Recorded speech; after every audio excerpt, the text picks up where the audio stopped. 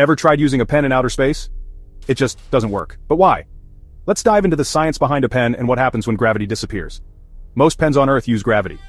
The ink flows downward through the ballpoint tip because of Earth's pull. But in space, no gravity means no ink flow.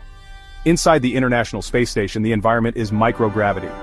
It's not zero gravity, but things float. So if there's no force pulling ink toward the tip, the pen runs dry. So astronauts can't write in space, right? Wrong. Engineers invented something brilliant, the space pen. Developed by Paul Fisher in 1965, the Fisher Space Pen uses pressurized ink cartridges. It doesn't rely on gravity at all. Instead, a tiny nitrogen gas pocket pushes the ink toward the tip. So it writes upside down underwater, even on greasy surfaces, and yes, in space. NASA tested and adopted the pen. It's still used on missions today. So next time you scribble on paper, remember, your pen is gravity-powered. But astronauts? They use a tiny pressurized marvel just to write a word.